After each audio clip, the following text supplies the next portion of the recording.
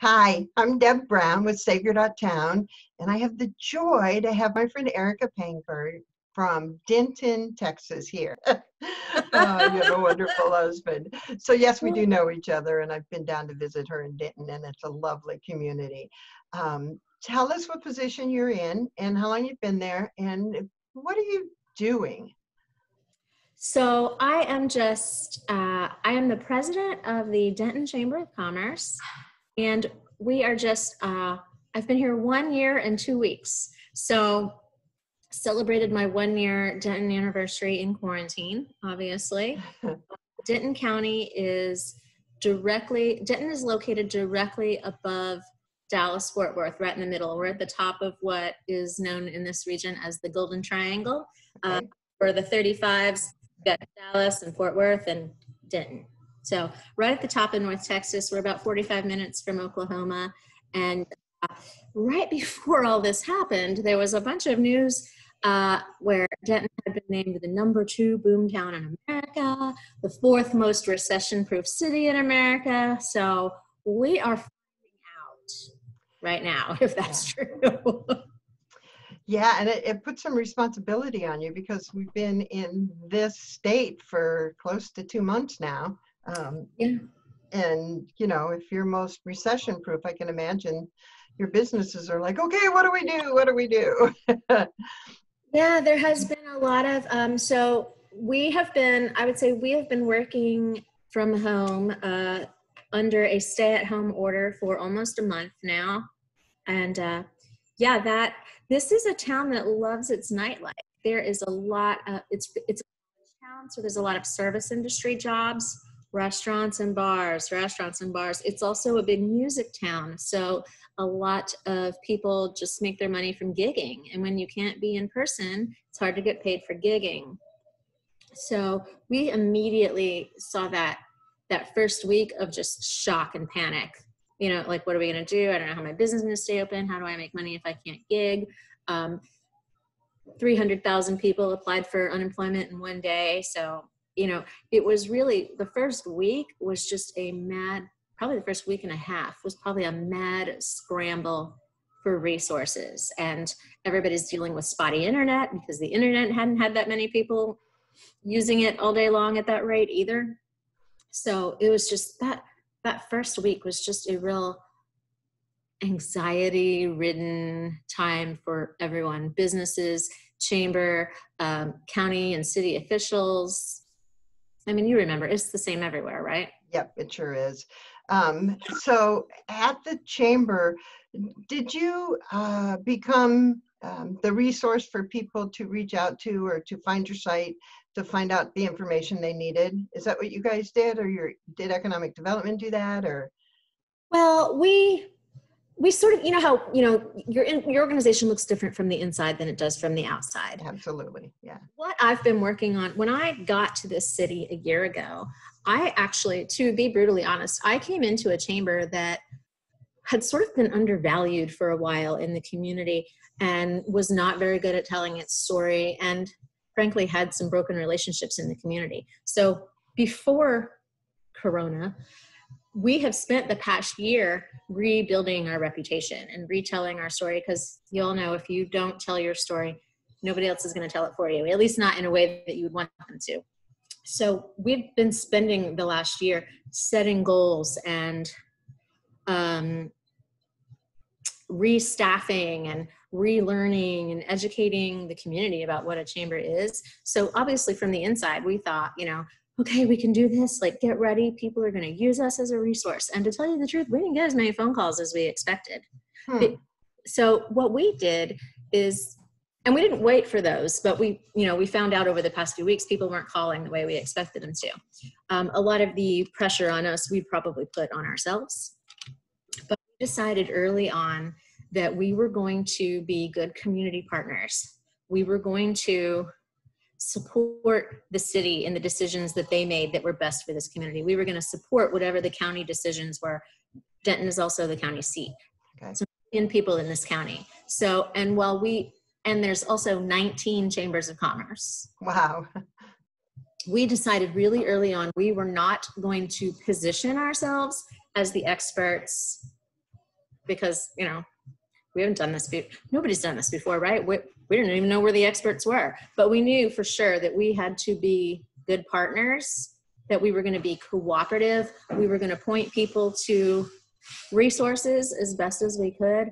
And starting week 1, again, like I said, we didn't wait for phone calls. We pulled the membership list. We gathered 5 staffers and said, we're going to split this list up and start calling.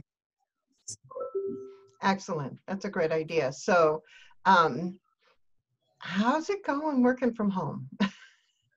It's different because you're out and about all the time trying to meet new people in a new town for you. It really is. And my calendar over the past year has been bananas full. I actually only live 3 blocks from my office, and conceivably I could walk to work every day, but the way that chamber people run around with their cars all day long, that just wouldn't have been possible. So yeah, we have pivoted for sure from committee meetings and in-person meetings. Probably gained 15 pounds this past year because of all breakfast meetings and lunch meetings and dinner meetings and happy hours. It's a wonder I'm not an addict. For the record, I'm not. But yeah, it has been different. It's Zoom was here all the time, right? This wasn't something that was just invented in the last month. But all of a sudden, we're a bunch of old dogs learning a new trick, just going, we don't have a choice. We don't have time to be nervous about learning how to do it or have anxiety about, I don't know if I can. You have to. So, and and it's part of my personality, but when presented with a crisis, I tend to rise to it. Like, I'll panic later. I will lose sleep. I will go to the bathroom too much, all the things that come with anxiety. But in the moment, it's just always my personality to go, okay, what is the problem? And what sort of solutions can I gather? And we will attack that. We will freak out later. But right now, what is the problem? And let's go for it. So I did that with my staff. Where are we at? What resources do we have? Fortunately, in our organization, almost everybody already had a laptop, so it wasn't really hard to make that transition to go home. We're supported by a amazing IT company. So we had a few advantages working for us. But since we had that stuff in our favor, we had resources that we could turn to and start shoving those out. This is how to connect. This is how to Zoom. And I was talking about this with someone yesterday. She said, I didn't know what to do. I was terrified to get on a Zoom call because I had never done that before. And I said, none of us have ever done that before. So if we got more than 4 people in a call, we say, whose first time is it on Zoom? Tell us your most embarrassing Zoom moment so far. Like, there's no rules anymore. Like, let's just connect and be real and admit that we're all trudging through this together. There is no example. There's no forged path to follow. I can imagine that it's really, like you said, had the best of you rise to the top of the people that you work with, the businesses that you work with, which is great for a new person in town. I mean, I know you've been there a year, but now you're really seeing who the players are, I guess is the way to put it. Oh goodness, yes. And I'll tell you what, like, whether I ever landed in Denton or not, the folks that were already doing business here and the folks that already brought this chamber 110 years so far, they weren't going to let anything, this drastic, they're not going to be knocked down. Human nature is that, it's either come at me, what's next, or lay down and die. And this town is not a lay down and die town. So I've really had the privilege of seeing people rally and seeing, we always say you see people's character rise to the surface in a crisis. I can see who the characters are.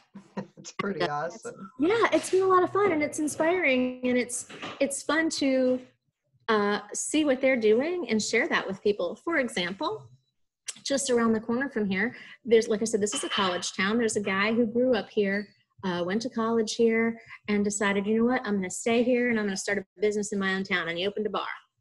And then on the same street, he opened another bar because the first one was going really well. And he went, you know what? There's going to be more bars to come. I already know how to do this well. I might as well be my own competition. And last year he opened a 3rd bar on the same street. Wow. So Corona hits, and now he has 3 establishments full of bartenders who don't have any bar to tend. He started a new business in the middle of this and called it Yard Tenders, and sent them all out to mow people's grass and pull their weeds and trim their trees. Yeah, wow. How brilliant is that? I love it.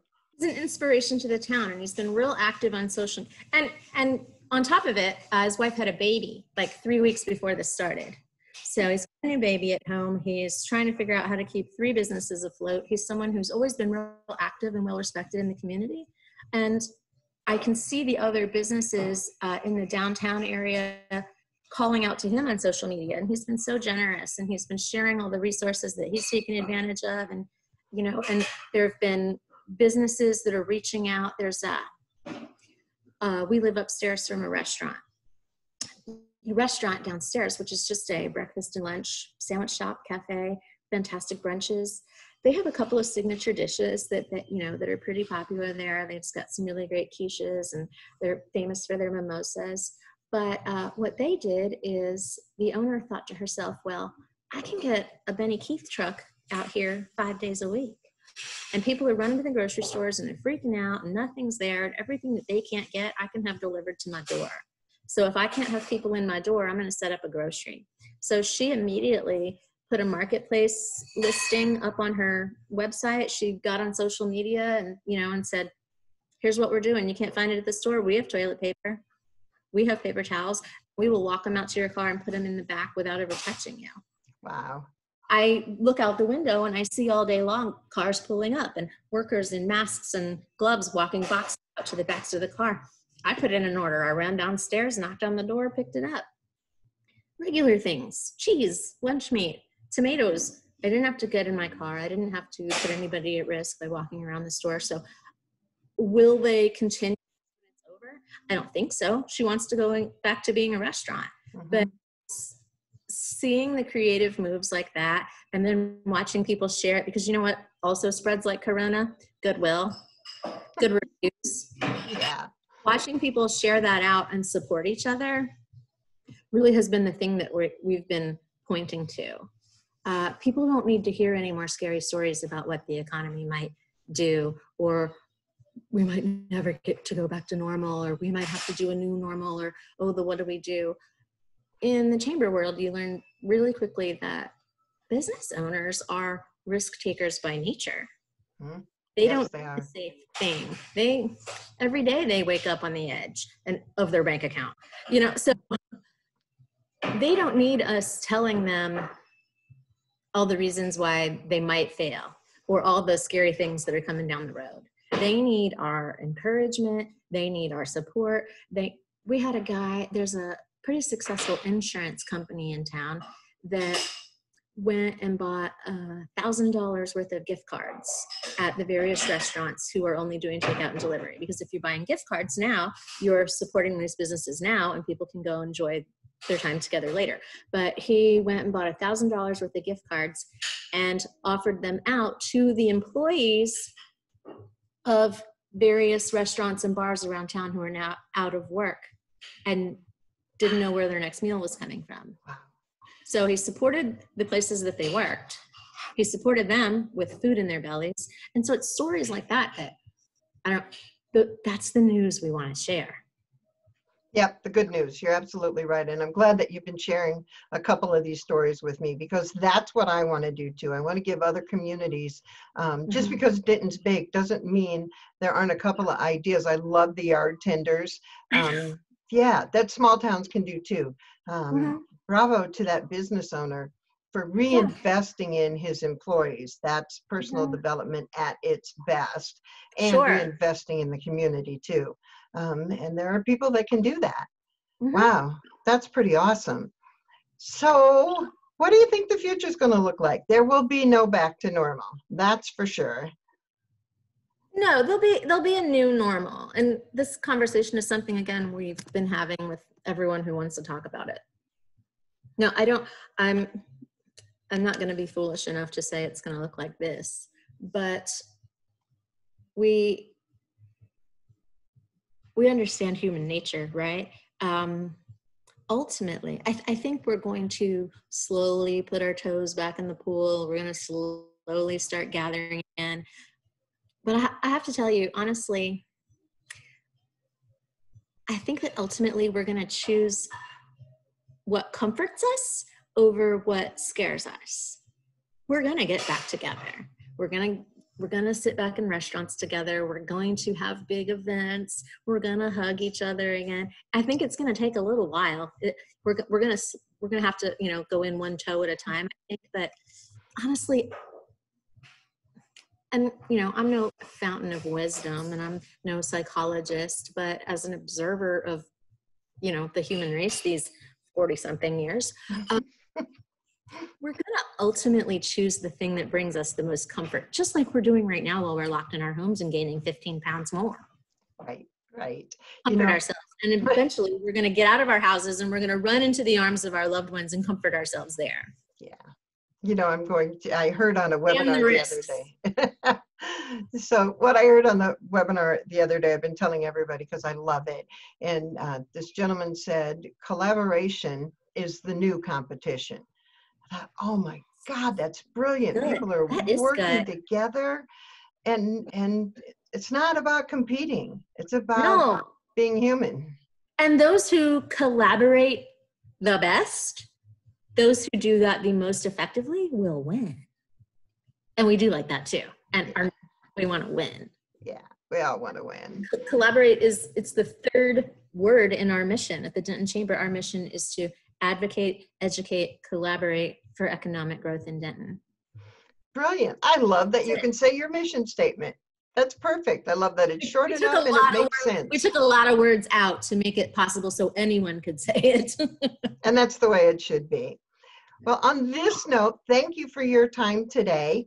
I'm going to wish you all the best. You know where I am. Reach out and we'll talk some more.